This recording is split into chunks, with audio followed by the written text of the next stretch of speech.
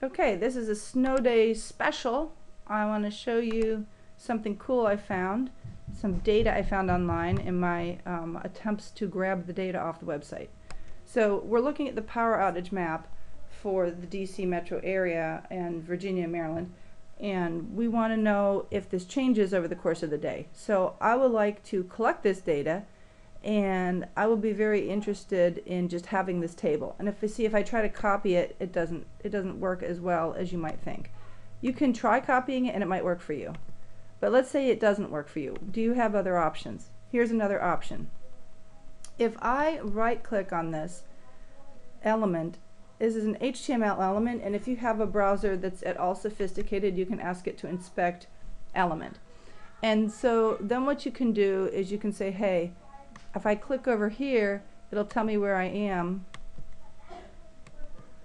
If I click over here, it'll highlight where I am. So over here on the right, this is the HTML code, and this is the table I'm viewing. And if I click this whole thing, I see that I should grab the whole entire body of the table. So it will not grab the table head. This is the table head. It's not showing. Okay.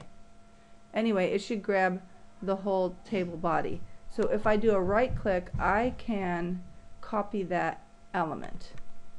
Alright, now I'm going to try, this time I'm going to try something slightly different. This is about my 4th try. So this process takes a little bit of trial and error. So there I have it. I don't care about this table body tag. That was the thing I grabbed, but I don't care about the tag itself. I want the guts. I want whatever's inside it. And if I leave it in there, it'll cause what I do next to not work quite right. Alright, one thing I noticed in my data is that there are commas in my data. For example, the number of customers out is 2,065, but I would like to use comma as a delimiter in my comma separated values table. That's not strictly necessary, but I tried not doing it and something even worse happened. So I'm going to remove all the commas from the file and see what happens. That's very easily done. Just replace those 3 commas with nothing. So they're gone. Okay, now the next step is a little harder. Since it's an HTML table, I want to split by row. So let me see if I can find one for you. This symbol right here, that tag is going to split my rows of my data. So I want that to be a return in my file.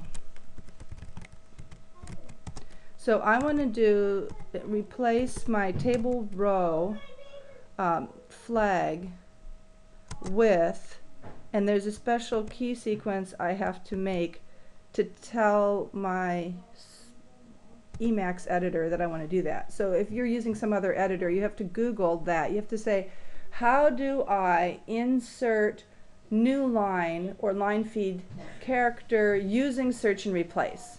So that's the problem, because if you're using search and replace and you hit enter, it thinks you're finishing the command. So there's some other sequence that lets you do that.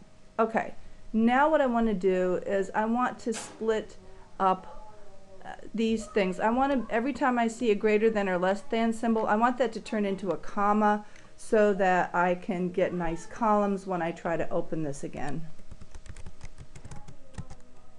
I'm going to replace open bracket with space, comma, open bracket,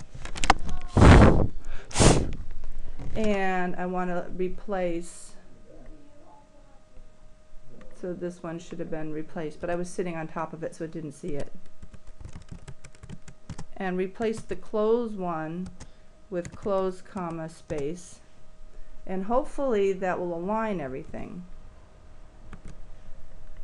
But now it's a text file, so I want to rename that. I could have saved it as a CSV, or I could just rename it myself. If I'm very lucky, this will work this time, and then I'll actually post this. I want to split by comma. Okay, now it looks like I have my data, and I hope I do, but the important thing is that I don't care about this HTML. I'm going to get rid of all of that. So this is just all the column I want is the name of everything, and I've been foiled again because this data has been mangled. I don't know why. I've been outsmarted by something. Oh no, I haven't. I win. I thought I had been outsmarted, but I won. Okay, so I can actually post this.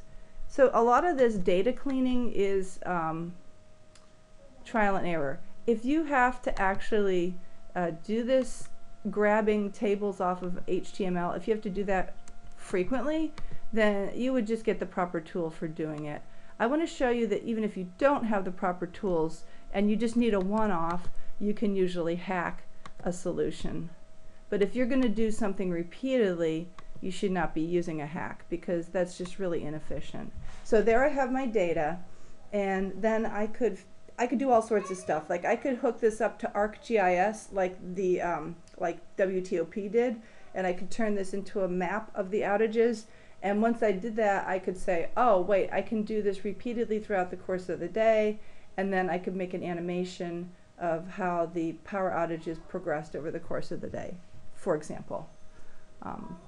So anyway, that's how you can grab information off a website if copy and paste is not working for you. Okay?